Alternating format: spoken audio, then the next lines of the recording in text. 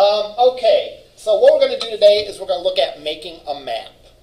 All right, and because that's sort of the next step. If I recall correctly, everyone was, we might have to verify it and do some more testing, but everyone was capturing their location and storing it in the cookie, and everyone was then, if they moved a certain distance, it would show approximately the number of feet within the what would you say, the air range of that kind of thing. So what we want to do now, our next step, is to make a map of that stuff. We want to make a map that will show where we parked our car, all right, or whatever we put as a landmark. And then we want to show a marker where we currently are. That's what we're going to look at trying to do today, and we'll get as much of that done as we can, all right? I'm going to go over some basic stuff, so we're going to turn you loose, and then we'll kind of do like we did on Monday, where if you have questions, we'll deal with it, otherwise work away. The next step, obviously, is to do it where, like, it continually updates, so that, like, as you're walking closer, it shows you getting closer and closer to your destination. So I posted a link here about creating a map. Yes? Is this going to be a homework assignment? Or yeah, this is a homework assignment. Yeah, this is like whatever lab. I think I sketched out 2 weeks for it. All right? I think I said this will be 2 weeks worth of assignment. We might then try to turn this into a native app as our next thing. Yeah, using PhoneGap, which actually is pretty straightforward. All right, I'm going to go and I'm going to create, I don't know what I'm going to do because this is, I can't find anything on this. Windows 8. Notepad++, there, that's good. I'm going to make my HTML document, and I'm going to copy some code from here. And we're going to be using what's called the Google API, and API stands for, I believe, Application Program Interface, something like that. In other words, it's how you communicate with a service, you know. It's nice, and again, I talk about this in many of my classes. You know, software development used to be, you know, you, the programmer, wrote everything. You know, you wrote everything. Now we have much more component-based architecture where there's little components that do certain parts of the job, and you don't necessarily even have to write them all. You can use services that other people created, and that's actually good because, for one thing, it gives you sort of an assurance that it's done correctly without a lot of testing. In other words, the folks at Google already tested their stuff, so it's probably pretty solid. So that's a nice comfort zone. Then it allows you to focus on the parts of the app that are unique to your app. In other words, instead of focusing on sort of the mundane things, you can focus on what's distinct to your application. And again, that's the idea of using any sort of service like this, any sort of API, any sort of framework, is it provides this. All right, first thing we have to do is copy and put this here in our script section. And what this will do is this will give us access to a set of scripts on Google's server.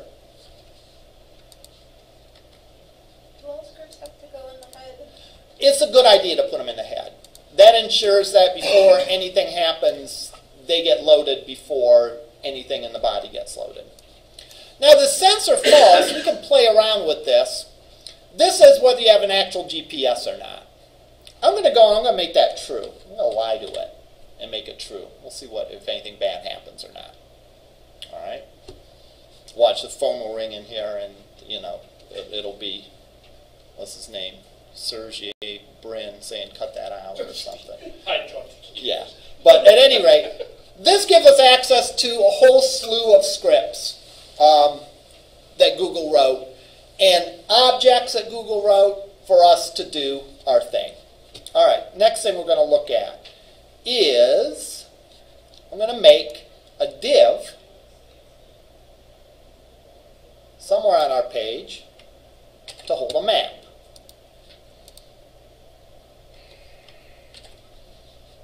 I'm going to get rid of the style.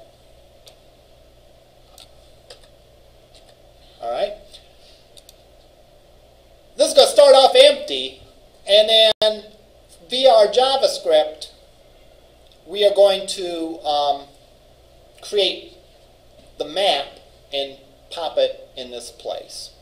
Okay, so this is a placeholder for where we're going to put our map. So it's going to start out being empty. Now, I'm going to go and I am going to do this. I'm going to start by doing this in an onload event.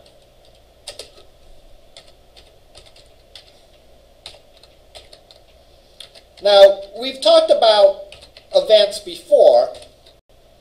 I'm not necessarily saying you need to do this in the onload event. I'm just doing it here because I want this code to execute as soon as the page loads. All right?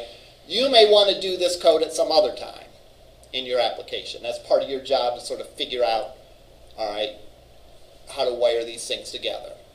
So I'm going to make a script here of my own called, and I'm going to make a function in it called drawMap.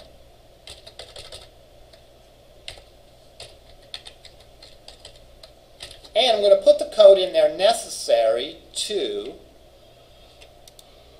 draw a map.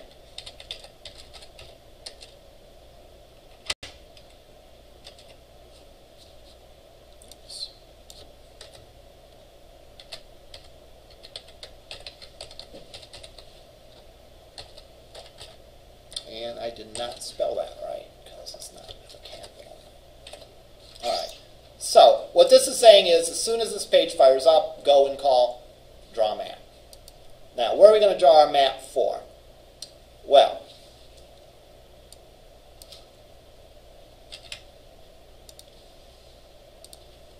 I'm just going to draw it for the North Pole. Let's see what Santa's doing up there. So I think North Pole is latitude and longitude of 0. I think. If not, we'll find out what that is. So I'm going to create a latitude and longitude variable. Oh, he's 90 degrees latitude. Repeat, please. Oh, it'd be at latitude of 90. Okay. Because we're in the, what, mid-40s? Okay, I'll buy that. All right, so we'll try this. It really doesn't matter. We're going to get a point somewhere. All right, we'll see where it is. Now, what is that Google Maps lat LNG? That is an object. Where do you suppose that object is defined? On Google's server? Yeah, it's defined as part of this script.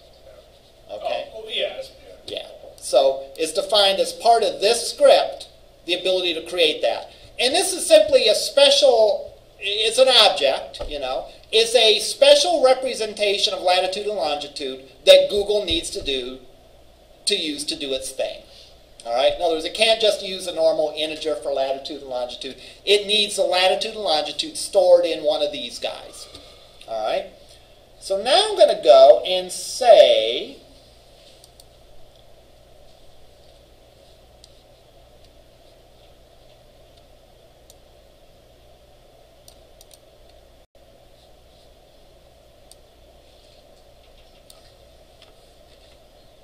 I'm going to set some options on the map.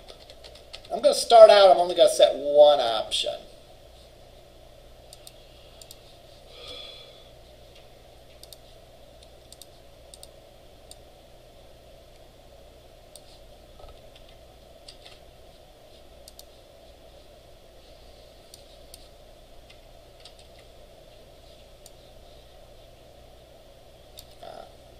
Sneaky.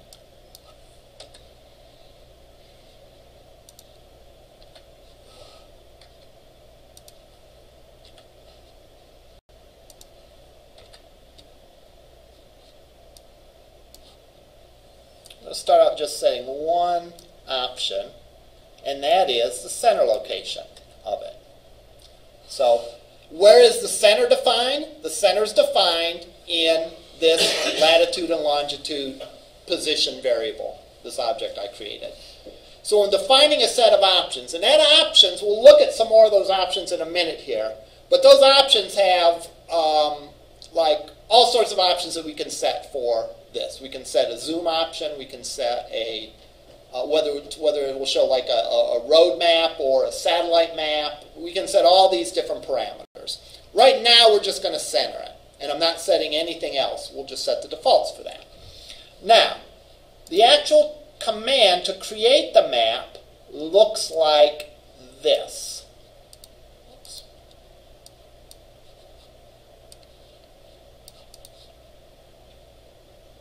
I'm just going to type it.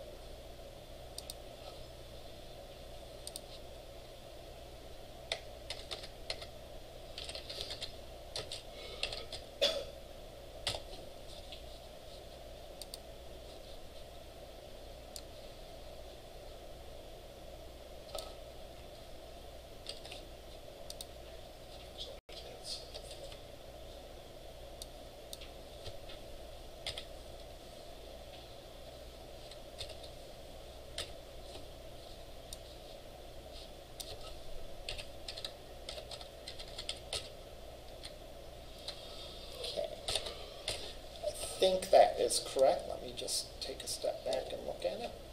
All right, let's see what this is doing. All right, this is doing, first of all, is creating a new map. Again, where does it get this stuff for a map? It gets it from up here. All right. We give two parameters to this. One is document get element by ID map, and the other is my options. What do you suppose that first argument represents? That's where you would actually place it. That's where I'm going to pop that map in the HTML code. So in other words, where does this map appear? It appears here. It'll be put in that div.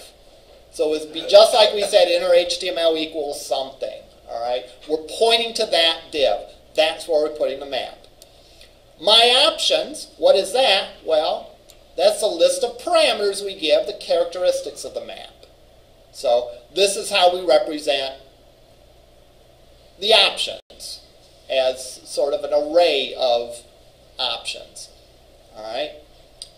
We're only setting the center in this case, but we could set other options as well, and we'll look at that. So let's go and let's try this. Let me save this. Let me save it as an HTML file on the desktop.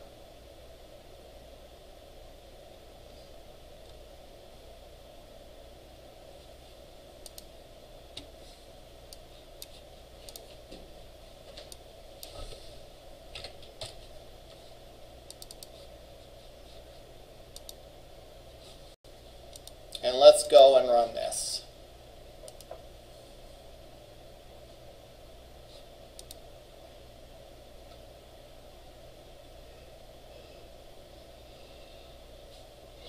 Uh-oh, we have a problem. Let's look and see.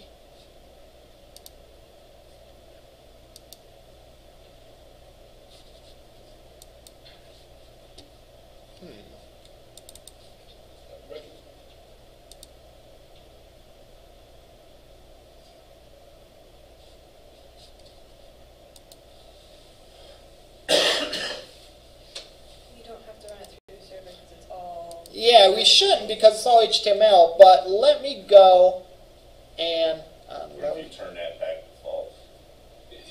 Is it looking for GPS? Yeah, that's a good point. Let's try this.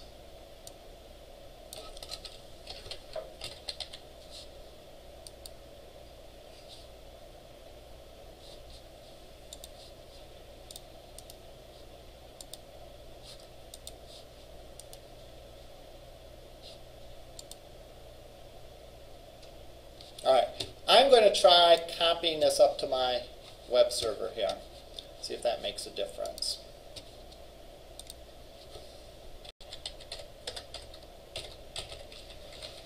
It probably would. Because wouldn't it need to acquire your location? Oh no, because we gave it the location. We gave it a location. Yeah, I never you're there right. said, You're yeah. right, yeah, you gave it the location. Does it matter? It's not a float.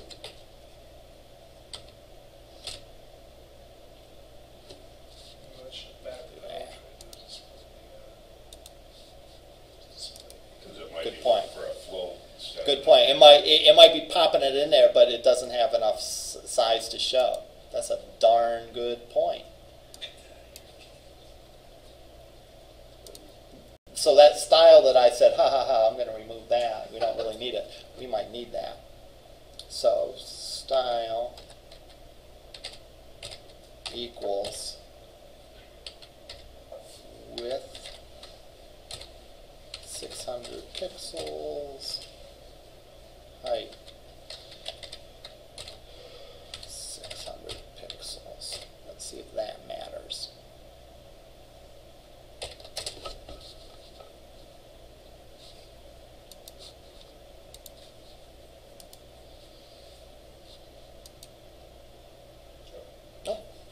Oh, wait a minute, wait a minute. Might not be able to see. Oops. There's something going on here. Yeah. Let's change it to a different position.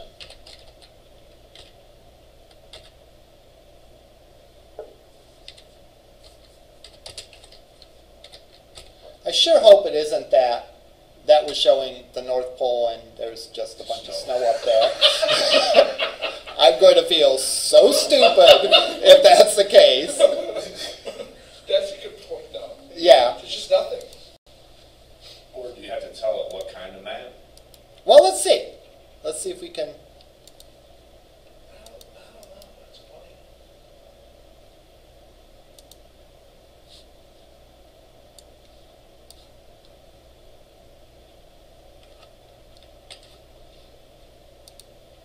Let's put the Taj Mahal in here.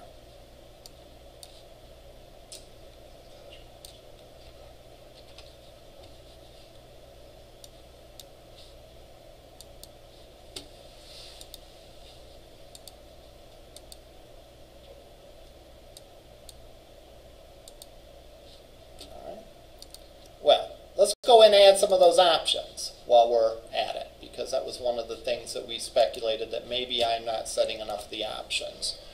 So let's go in and look at history.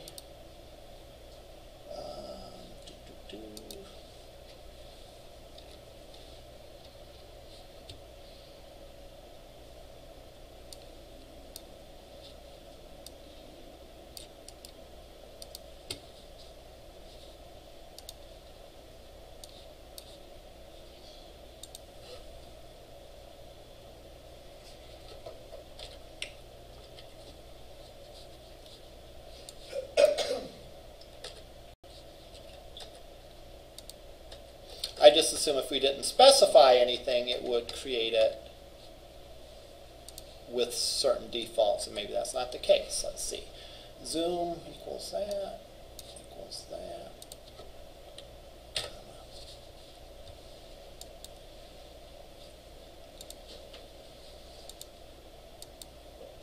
Ah, there we go. Good call. All right, so there we are looking at the Taj Mahal. All right, and we can, it did the default zoom.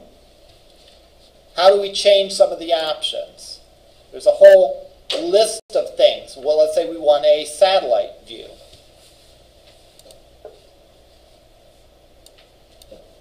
We could say satellite.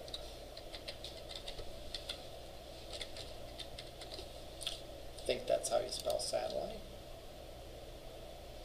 No. One T and two L's.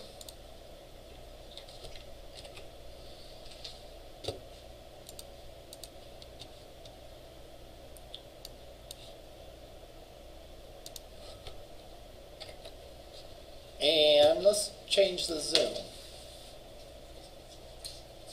Good grab. Better here than downstairs. Yeah, right. Then I'll be getting a memo saying, what are you doing? Let's play with the zoom. Here's they have a link to the comprehensive guide, which again is, you know,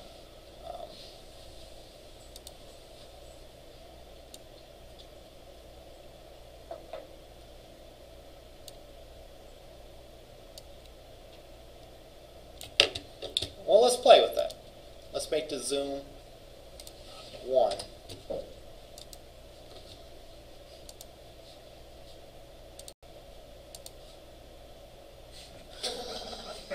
Okay. Yeah, there it is. But we do know it's at the center, right? All right, let's make the zoom 20.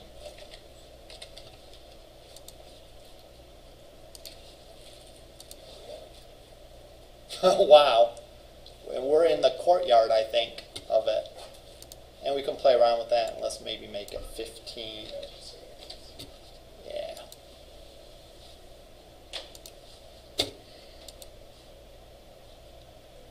All right.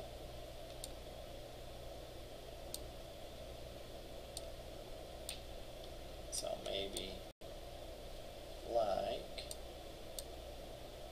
let's try like 17 or 18.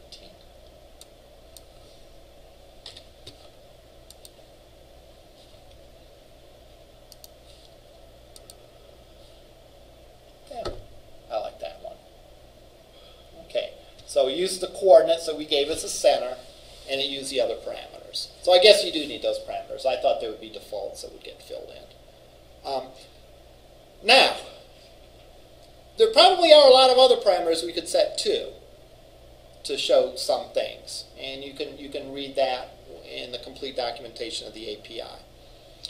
Now, there's a couple other things you can do, and I'm going to leave that to you to play with. They are, for example, you can set a marker on the map. All right? So, just like if we go to Google Maps here, there's a little pin there. You can manually, through your code, put a pin somewhere. Where do you think in your application you're going to want to manually put the pin? Well, where you left your car and where your current position is. Can we get directions? I mean, like if we wandered off the beaten path and go back to our car. Well, let's for today try to do this. Let's for today try to do this. Because we could explore the API and see things, for example, like what if I put a pin that isn't on the map, that isn't in the displayed map? What happens there? I think it just sticks a pin out there and you just have to zoom out. Maybe based on the distance that it is, you could set your zoom. That would be cool, right? In other words, you know the distance between the 2 points, right? Because you have that. If the distance is 10 feet, you zoom in real close. If the distance is, 3,000 feet, you zoom out a little bit so that you can see both pins in there. So, what I want you to do for today is, number one, and I'm going to be mean, I'm not going to upload this code. All right? So I want you to go through the exercise. I did give you the website that's required. It was pretty straightforward. About the only thing tricky I did, other than copying the code, is I put it on an onload event. And I was mistaken in saying that you didn't need to set some of the options. Apparently you do need to set some of the options. But first create a map that is centered where your car is parked. All right? Then add pins to it that show your current location and where your car is parked. All right? So try doing that today. Try creating a map that's centered where your car is parked, and try adding 2 pins, one for each of those. Now, it doesn't have to be dynamic. In other words, it could happen when you click the button today. Just shoot for that today. That when you click the button and click the other button, it shows you the 2 pins. Doesn't matter if you move around and the pin doesn't move. Yeah, we'll work on that some other day. So we're going to have to plug in our GPS location to where when you put in the information for the Taj Mahal, we're going to have to call our cookie, right? Well, you're going to have to somehow put the location in there that you want. Okay. Right. All right. We'll see you down there. We'll see if everyone runs down there before they forget the code that was put in Can we there. see it one more time? Maybe Yeah. We can, but it is pretty much just copied from that page. We have a div where we're going to put it. We have an onload event. Oh, did you take a pictures? I was kidding. I was kidding. I'll show you my photos. I was kidding. You know, that's okay. Just the act of typing it in, even, is I think enough for you to review the code. So even if you wrote it down. No, And it's like, is this part of the pre-class debate about why you need a smartphone? But I guess even older phones do have cameras, so I guess that's not really relevant here. All right. See you down there. That's, it's fine if